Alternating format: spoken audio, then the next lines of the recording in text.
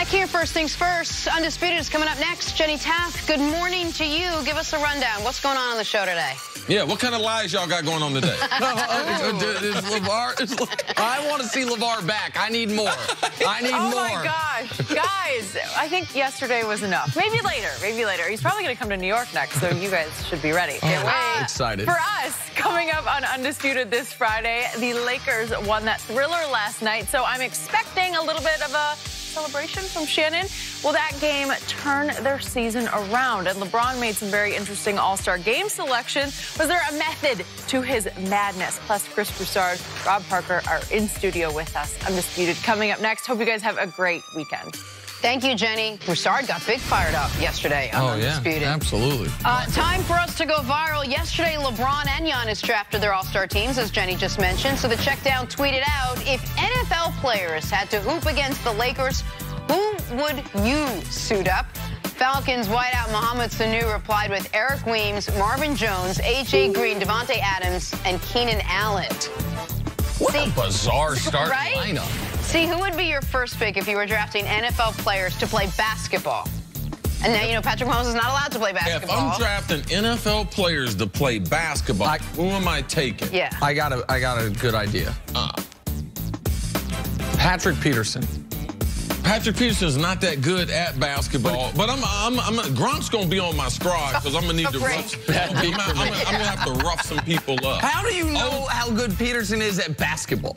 How do you know? I'm not even going to tell you why. Oh, okay. All right. I'm not even going to. I'm not even going to tell you. Him and Larry Fitzgerald. Well, just because Pat and Larry Fitzgerald are not good for. I mean, are very good. Oh, okay. All right. But I've been knowing Pat since he was a kid in South Florida. Because that's the reason. All right, so you run into this. All right, I believe every time you talk to me, it's like Belichick. I give you a defense from 40 years ago. Sure, fair enough. All right, so who did you pick? I'm taking Gronk. I'm going to take lumbering. Keenan Allen is a good pick. He's a kid from North Carolina. He could have been All-American in high school. So Keenan Allen's going to get on the squad. Who else? I mean, Travis Kelce. Oh, no, he could play. There you go. He could really play. I played basketball with him in South Florida. Oh, how about this guy? Mustachio. Anquan Bolden's going to get a spot, too, because I've seen him ball before. That was a little highlight reel of Chris Carter in NFL. I'm trying to find some highlights of me playing basketball in high school. Right. If anyone has some highlights of myself. Back with, like, so I think back then it would be on, like, 8 millimeter. I have hot coffee and I have cold water. Which one do you want? Okay? Which one do you want? No, I miss mustachioed. All these things right here made it possible for shows like this. It's true. It's true. And we are forever grateful. Oh, no, yeah. Just you forgot. Look at my man One Chain. Video. Check out One Chain. Yeah, that's when I had downgraded, man. I had downgraded. All right. We good? Yeah, I had a bunch of chains, but I went through a process. All right, here we go. I need a little cash. You're selling them. Back to the Lakers and the Celtics last night. Pick this up at the very end. 90 seconds left. Kyrie finds Marcus Morris for three. Celtics up 6. Next possession, KCP in the corner. Nails the three. Lakers back within 3 under a minute to go. LeBron loses the ball. Saves it to KCP. Back to LeBron. Oh, that's good. Lakers tied up. LeBron had a triple-double. Boston now up 2. Kyle Kuzma from long with under 20 seconds left. Lakers go up 1. On the other end now, Kyrie driving past Kuzma, hits the layup over Tyson Chandler. Celtics back up 1. Closing seconds, Brandon Ingram drives, blocked by Al Horford. Rajon Rondo, that is good. The last second buzzer beater, and the Lakers pull out the big win over the Boston Celtics, 129-128, a win they really needed after the day they had. Here's Rondo on his mindset as he took the game winner. Just get it up. Get the arc up. You know, believe it or not, I always dream like this, you know what I mean? But I couldn't picture it being this sweet coming back on, 13 years in, where it all started. Team struggling right now, and I think it's be definitely a confidence booster for us. I mean, it's only right. It's only right that the ball find Rondo's hands some way, somehow, and he's able to drain it. He's one of our captains on our team, one of our catalysts. And he might not talk about it, but I know he's excited as hell to play here in the Garden, and then to make that shot right there, it was big time for our team. For us to come out and with everything we've been dealing with, not just trade rumors, but freaking injuries and, imbalanced rotations and everything, it was great just to get a win, and, we can build on this potentially. All right, CC, so a thrilling finish to an otherwise disappointing day for the Lakers. Where do the Lakers stand now? Just striking out with AD, but then pulling off the win over Boston. I mean, if you look at the last 72 hours and you're trying to be fair, you'd have to realize it's been very tough on the Lakers, on the younger players. And we tend to miss veteran players because we're like, oh, veteran players, they've been through more. But this tough on LeBron, too.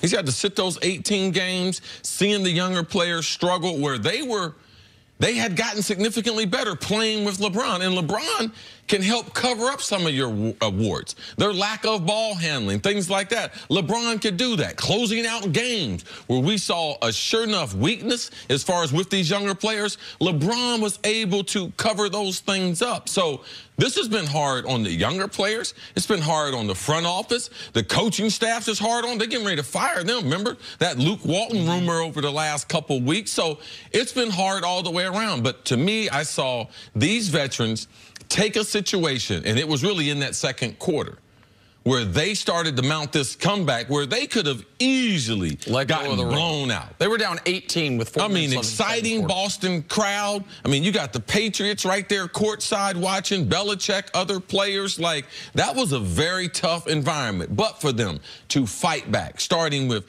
LeBron, Lance Stevens in that second quarter, fighting it back to halftime, and then in that third quarter, really playing some good basketball. This is a critical win for them. And Nick, you brought up something that I was not aware of as far as, forget the coaching staff, one of these veteran players in Rondo decides that he's going to get the team together. The day before, so Wednesday, the day before the trade deadline, Rondo sent out a group text to, I think, the entire team and said, hey, let's get together and basically run 4-on-4. 10 guys show up, guys getting their mind off of potentially being traded. And then the trade deadline comes and goes, and the team remains the same. Side note, great day for the NBA. Everyone's focused on the trade deadline, so they're excited. Is something big going to happen? Then the All-Star draft is the pregame show to this. That was exciting. Giannis and LeBron were great. And then one of the very best games of the season. And for the Lakers, I got to own this as well because I was one of the primary people. Nobody thought 2 weeks ago the Lakers were going to get Anthony Davis this year. But then as soon as it became a possibility, it became a necessity.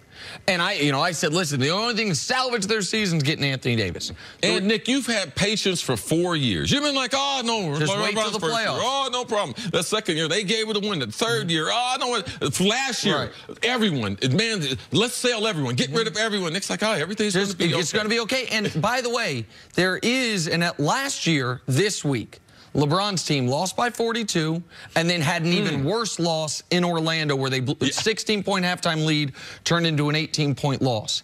And then right at the trade deadline, they won a game on a buzzer beater, and it was a fork-in-the-road moment for their season. The Lakers lost by 42 and then won a game at the buzzer, and we'll see if it's a fork-in-the-road moment for their season. Now, the difference is they didn't make the wholesale changes the Cavs did last year.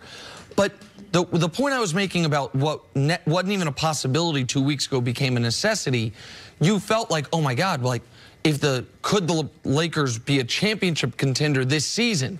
And I think people, myself included, lost the perspective of this year was supposed to be a building year. And it was all building in the right direction until LeBron got hurt. They were 4th in the West. They were 21-15. They were getting better. They were closing out games. Then LeBron got hurt. Then the Anthony Davis rumors came up. And it felt like they had to do something. Because they didn't get blown out last night, they didn't let go of the rope. They got very fortunate to get that win at all. Now you look at it like, okay, they're 3 games back, not of the playoffs, but of the 7 seed, where they really could do damage in the playoffs. The young guys, at least for the moment, for the rest of the year, know we're not going anywhere. We can't go anywhere. And LeBron looks very close to back to being fully healthy LeBron. So they had this plan, right? This plan of what they were going to do, the 3-year, 4-year plan, what it was going to look like. Do they have to go to plan B now? Is this part of plan A? Does plan A still involve them making the playoffs? Well, their original plan was to have this young group play with LeBron, add some veterans around it to be able to get them back into the playoffs. They haven't been in the playoffs for several years. They're going through one of the worst 3-year periods in Laker history, and they were the worst in the NBA over that same period. So the plan was get LeBron secured, groom these young players that they might evolve. Lonzo Ball, let him get more leadership role. Can he shoot the basketball better? All these guys had things they had to work on. But then came a couple announcements.